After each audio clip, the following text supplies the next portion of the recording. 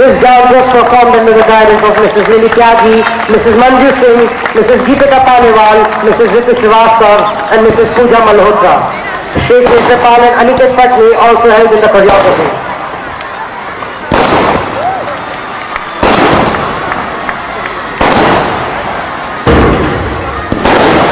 Sit down.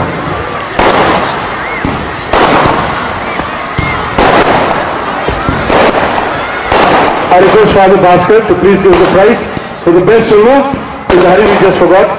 And the best silver prize goes to Master Arthur Sisodia. Arthur.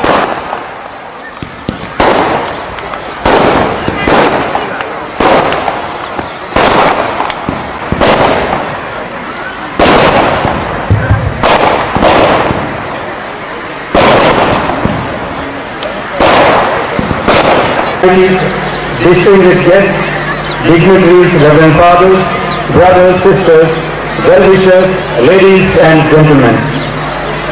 First and foremost, we would like to thank the Almighty God for His blessing this evening. We hope all of you had a wonderful time here at St. Peter's, enjoying the colorful dance, races and other sports feats performed by our students. We thank all of you for being present here to witness the 167th Annual Sports Day, which is a historic occasion in the annals of the college. Coming to my present duty of proposing the word of thanks, in a special way, I would like to put on record our gratefulness to Mr. Madan Lal Sharma for consenting to be the chief guest in spite of his pressing engagements and busy schedule. He has done a great honor and his presence here has served as a catalyst to bring about a change in our boys, and I'm sure they are motivated to ascend the greater heights in the sports and games, particularly in cricket. His words of encouragement, I'm sure, have inspired our students. We thank him from the bottom of our hearts for spending his valuable time with us today. We also thank Mr. Pradeep Bhatnagar for coming over to this temple of learning and motivating and inspiring our students. We are highly grateful to him for his benign presence here. We are beholden to Most Reverend Dr. Albert D'Souza, Archbishop of Agra and President of the College, for presiding over the function. His Grace's presence is always a source of inspiration and encouraging to all of us here as the St. Peter's family.